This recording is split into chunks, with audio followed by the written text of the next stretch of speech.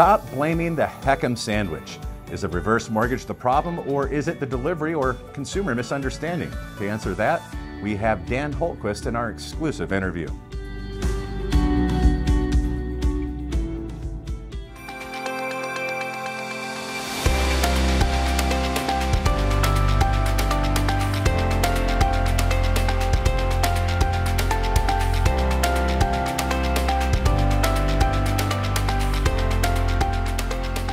Welcome back to the Industry Leader Update.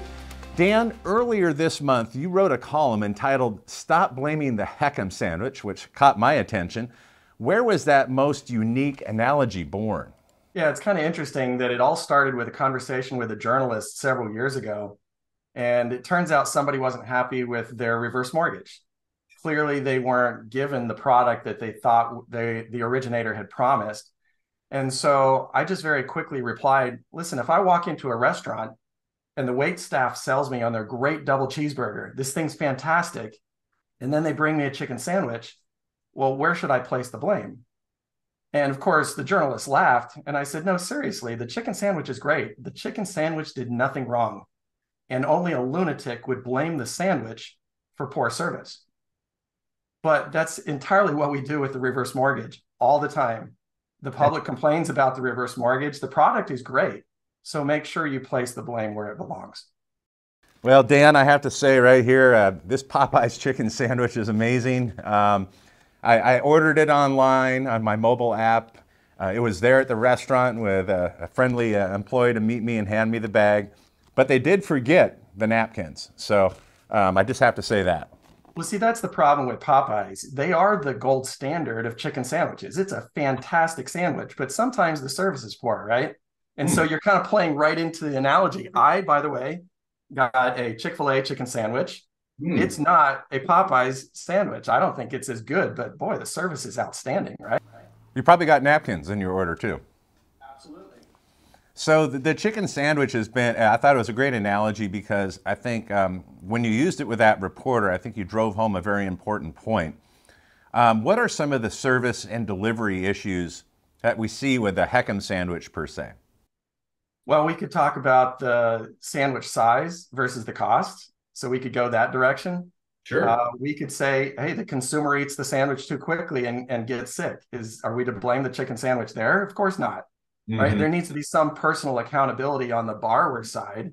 But as far as the servicer goes, or the product itself, the price of it. And I know this plays well into some of the commentaries you've had on your site over the last few days, things like IMIP charges or the HECM Saver product, a junior sandwich, if you will, that was available for 3 years. True. And, we're looking at, well, let's talk about the plate size. You have a couple different plates, Dan. Let's tell our viewers. This is what the reverse mortgage looked like in 2009. Okay, in 2009, the chicken sandwich filled up about 62 to 90% of the plate being the home value. Right? So FHA gets compensated based on the size of the plate, not based on what the consumer is consuming. Okay. Now, that sandwich, I notice it's been strategically and meticulously cut. What do those cuts represent? It has. Okay, so that was 2009. This is what we have right now. I can eat 60% of this sandwich right now. I have to actually take 40% of the sandwich, put it in a doggy bag, and I can't touch that thing for a year. But property values have improved. All right, so this is the plate we have now. All right, so the proportions are out. They're out of whack. I think we would all agree that maybe 2% upfront mortgage insurance premium is a little high. Knowing the sandwich size is getting smaller, the plate's getting bigger. So the state lawmakers, federal lawmakers, politicians for that matter, and especially media talking pundits are always blaming the sandwich. Can you give us a few examples where that's happened? Maybe a specific case scenario. Yeah, I occasionally get calls from some regulators or especially state attorneys generals. And so I had an interesting call with one up in New England who the office called me and said, hey, we had a complaint about a reverse mortgage. Can you kind of shed some light on it?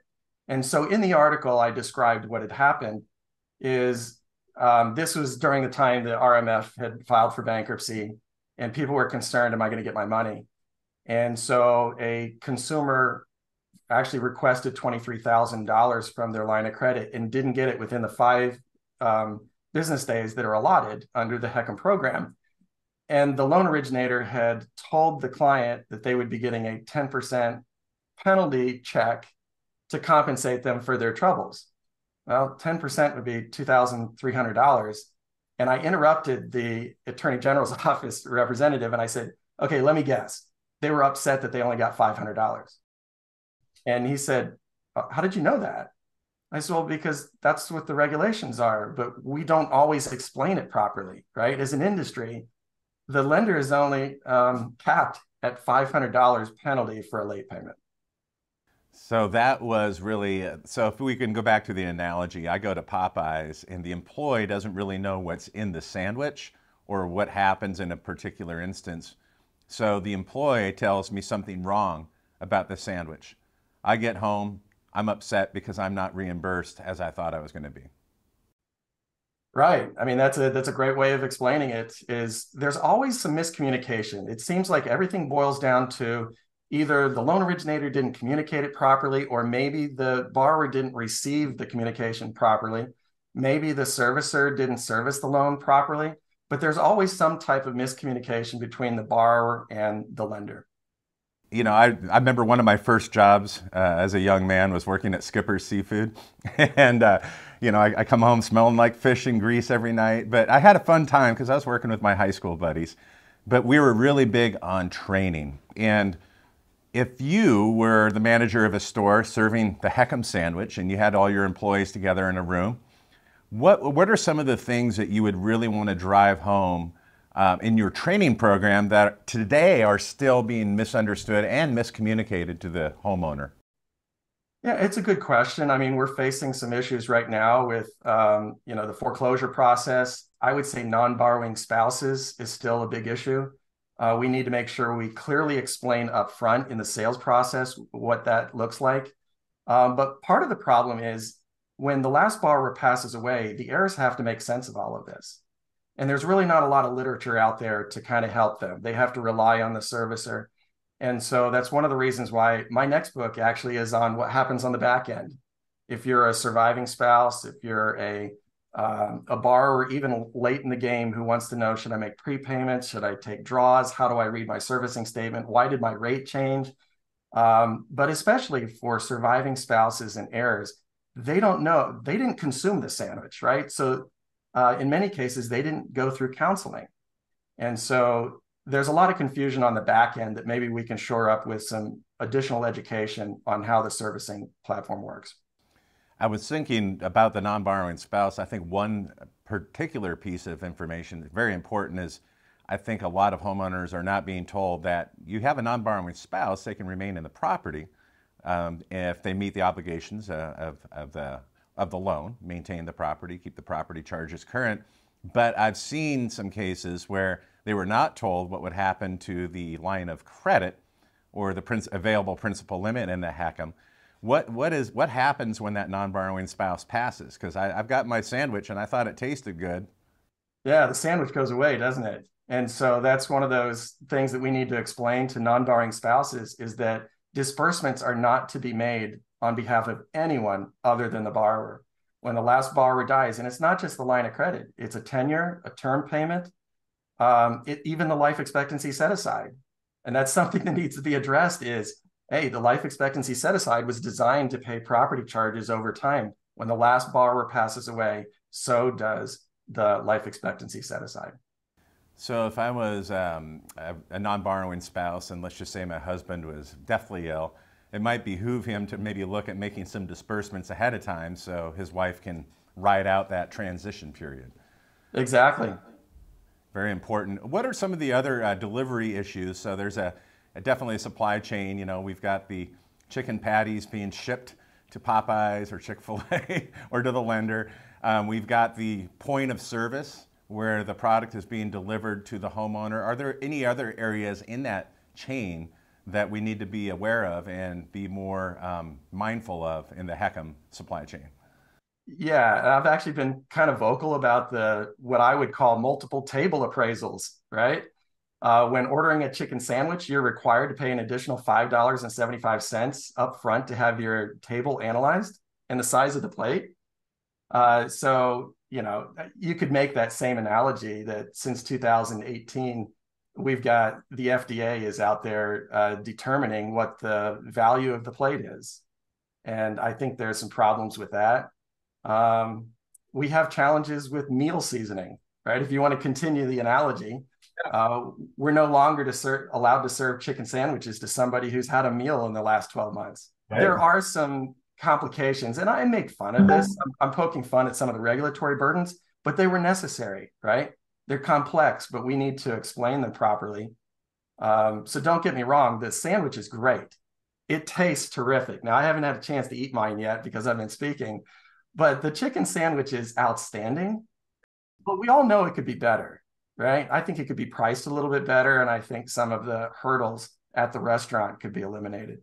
I agree. I mean, if I'm lactose intolerant, I probably want to tell Popeyes to hold the mayo, even though that's my favorite part of the sandwich. So if I'm intolerant to my equity being spent down and my air is getting less, I should probably tell, and the restaurateur or the person at the counter should be asking, is that important to you? The only thing I'll add is, you know, we've talked a little bit about the junior sandwiches recently. The HECM Saver, I loved the HECM Saver. What an outstanding product, but it was only available from 2010 to 2013. Now, where would we go from here to have a junior sandwich? It would have to be pretty small, right? So there's a problem with that. But I'm a Burger King guy, and the Whopper Junior is an outstanding sandwich. It's just not big enough for most people that want to eat. Right? It's maybe appropriate for a late night snack, but should there be a junior version? Maybe. You know, that's a possibility, but right now we're basically getting the principal limits of the HECM Saver, but paying the costs of the HECM Standard. So we're almost at the same point in the PLF factors as the HECM Saver was, yet we're paying the full boat. Right. Point taken. Well, Dan, thank you very much for the analogy. I cannot wait to finish this fantastic, you know, Amazing. That's a good sandwich. Maybe not fantastic as good as yours, but my service was better. Your service, you got napkins in your bag and I didn't. Well, thank you so much for this analogy. And I think, you know, for those watching, I think plagiarize Dan's analogy when you're explaining the reverse mortgage to people too. It's like, you can say it's like a chicken sandwich. You know, if someone shouldn't be eating chicken, they probably shouldn't order a chicken sandwich. Of course they're going to complain, you know, so we want to make sure that the menu selection fits the needs and the desires of the customer. And so I really appreciate this, Dan. Well, I'm sure we'll have some other chicken sandwich discussions in the future. Thanks, Shannon. All right, thank you. And folks, that wraps up another tasty episode of HECM World. And we were glad to have Dan Hultquist, to have him return as a guest again. We always appreciate that. If you have any comments about how tasty your chicken sandwich is or how we can better sell the HECM sandwich, leave your comments in the comment section below. And please share this video so other people can see this tasty episode as well. And don't forget, we have a YouTube channel where you can subscribe. And if you appreciate the work that we put together today, or that we've tortured you with food on camera, be sure to smash that like button as well. And each and every week we have reverse mortgage news on the go. All you got to do is put in those earbuds and you can catch the nation's only weekly podcast with reverse mortgage news and commentary. Apple users can listen and subscribe on iTunes. Thanks again for joining us. Be sure to return next week for more reverse mortgage news, commentary, and analysis here at HECM World.